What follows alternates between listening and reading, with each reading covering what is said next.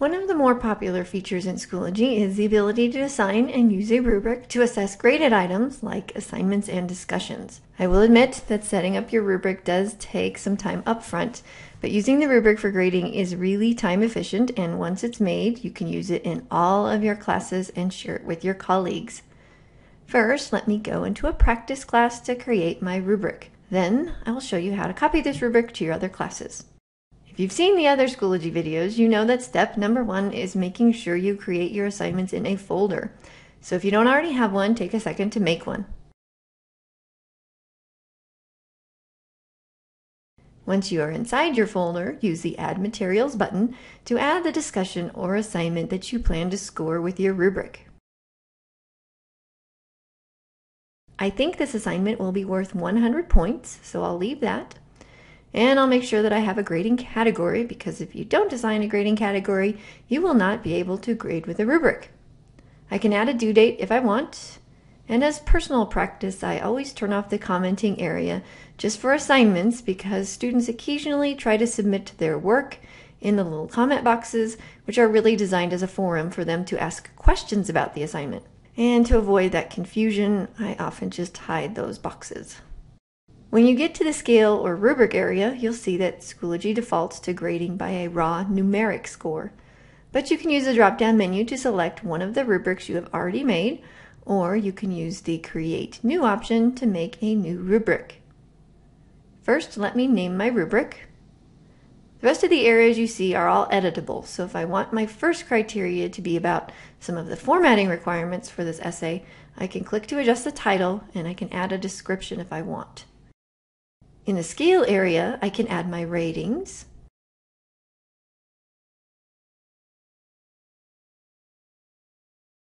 For this type of criteria where you either did it or you didn't do it, I really don't need 4 different categories, which is the default, so I can simply hover in the top right of the extra columns and delete them with the X.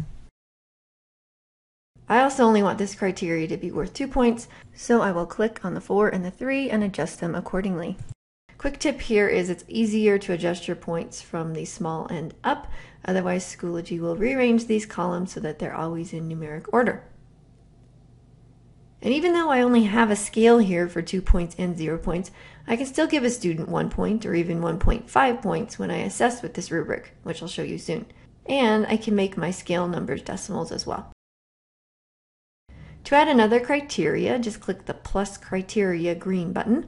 Schoology will add a new row that is a copy of the one I just made. That works well for me when I add heading details, but when I move to the other criteria on my rubric, I'm going to need more than 2 columns each. So when I add criteria for the next item on my rubric, which is the headline for the consumer product review, I'll just hover on the line between columns and I will see a plus that I can click on to add additional columns. This is where it's really nice to have an electronic version of your rubric, so you can just copy and paste. Again, all of the areas are editable, so I can adjust points as needed as well, and Schoology will keep a running tally of the total points possible for this assignment for me at the very bottom. Note that Schoology does view your rubric in terms of points. So you can leave a rubric as 4, 3, 2, 1, and if you had 6 categories for that rubric, say for a 6 trait writing rubric, your total points for that assignment would only be 24. So if you have an essay like mine that you want to be worth more than 24 points, you're going to have to adjust that 4, 3, 2, 1 scale to adjust the scale point scores accordingly.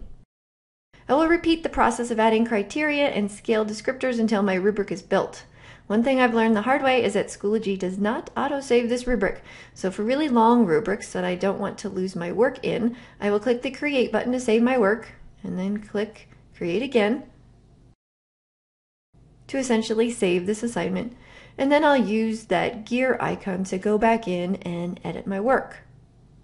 Just click on that Rubrics cube type icon to continue editing the rubric. Let me pause this video and finish up this really long rubric so you can see what a finished one looks like. So my rubric is done, and it actually ended up being worth 110 points. Notice that Schoology adjusted the points for me as well. I did not have to do that. Now that I've finished this rubric, I'm going to save it again. I'm just about ready to create this assignment, and I need to decide if I want the rubric posted on my assignment page for my students to see.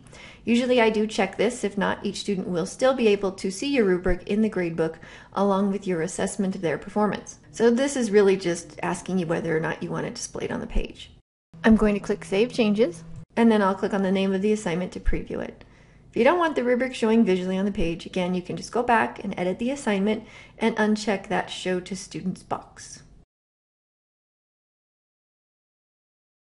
If I switch to a student's view, you'll see the page looks quite similar, except for the Submit Assignment button.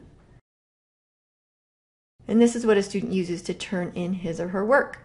If the student has synced their Schoology and Google accounts, he or she can submit a Google Doc right from here as well. Now let me go back into Teacher View and I will show you how I grade with this rubric. I can see JC has submitted an assignment. It was on time and it needs grading. So I'm going to click on her name to view her work. I'm given a preview of her document, an area to leave her written or verbal comments, and an area to leave her an actual grade, where you can see that Rubik's Cube type icon again. And if I click on it, my rubric pops up and I can click through it to assess her work. As I click on the appropriate rating, Schoology is tallying the points for me.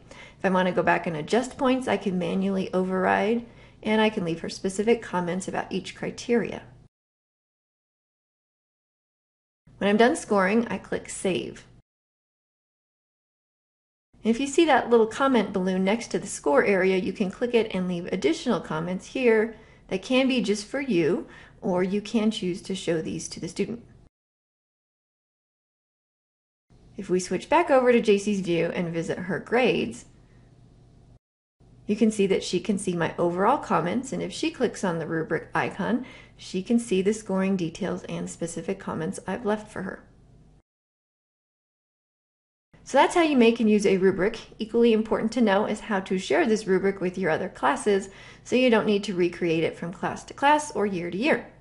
Rubrics live in your gradebook and in the grade setup area. So if we select gradebook from the left column and then choose grade setup, you will see an area where you can manage your grading scales and your rubrics. If I click on the word rubrics, I get a list of all of my existing rubrics. You can see that you can also use the add button to directly make a rubric right from here, in addition to having the option to create one when you're making an assignment or a discussion. I can also edit or delete rubrics from here. If a rubric has been used to score an assignment, the delete option is grayed out, as you can see here, because this rubric's being used in this class. And if I use that copy settings button, I can choose to copy my grading categories, scales, and or rubrics to any classes that I am an administrator or teacher in. So if you want your teammate to have a copy of this rubric, just ask them to make you an admin in their course and you'll be able to copy your rubric into their class. Notice though that I can't choose which rubrics I want to copy over, which is a little frustrating. So if I choose to copy these rubrics into my Wired Writing class, all of them will copy over, not just the Consumer Product Review one. There's no harm in having lots of rubrics in a class, and I can go into Wired Writing's gradebook to delete the ones I don't want, but I still wish I had the ability to pick and choose which rubrics to copy instead of having to do them in bulk. So that wraps up how to create, edit, use, and copy rubrics in Schoology. Rubrics can be used to assess assignments and discussions, but not individual test questions right now. So try this feature out with an upcoming assignment or discussion to see how it can streamline your grading process while providing specific and detailed feedback for your students.